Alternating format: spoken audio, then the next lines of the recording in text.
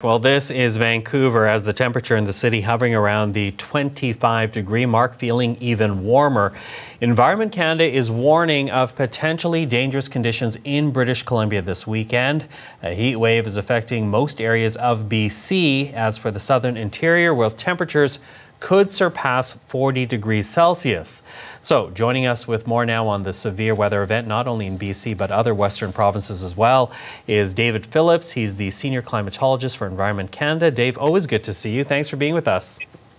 Well, thank you, Michael. Nice to be with you again. Listen, let's begin here with just how dangerous these kind of temperatures are.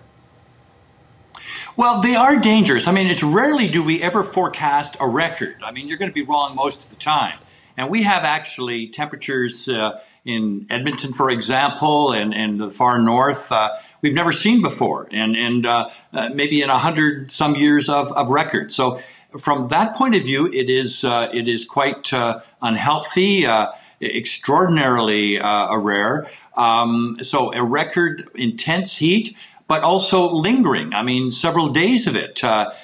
We've had, for example, in Vancouver, you get maybe 3 days above 30 or 1 day above 30 every 3 or 4 years. Well, they're going to see 3 days above 30 in this particular heat wave, and it will in parts of the prairies won't be gone until after July 1st. It's also early, Michael. I mean, typically the dog days of summer don't come for another month. And here at the end of June, we're seeing this unprecedented, historically unprecedented heat wave, and long-lasting and quite intense.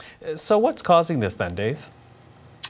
Well, Michael, it is it's what we call a high-pressure area, a dome, a lid, a cap, if you may. It's sort of like putting a BC Dome or Rogers Centre on a big piece of geography out west. And it's what noteworthy from a meteorological point of view is this dome stretches really up halfway up to the atmosphere, and it is a cap, a lid, putting a lid on top of boiling water, and inside that lid there's no weather comes in. It just gets progressively warmer, and because it's high pressure, Michael, that air squeezes each other, and little air molecules jingle and jaggle and create heat, and it doesn't escape. That heat stays within that kind of a dome. What also makes this, I think, particularly difficult at this time is that, you know, the sun's energy goes to not only heat the air, and we're seeing that, but it also goes to evaporate the moisture. And a good amount goes to evaporate. Well, the moisture levels are so low in the west.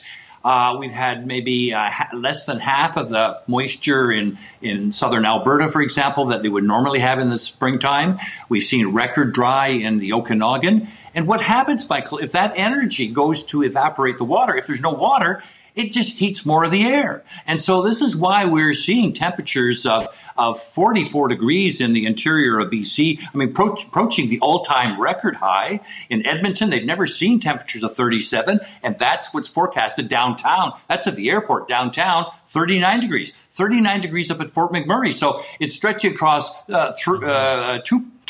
three provinces and really up to both territories. It's massive. Well, we're going to track it all through the weekend. So, Dave, thank you for this. Appreciate it. That is David Phillips, Environment Canada's senior climatologist.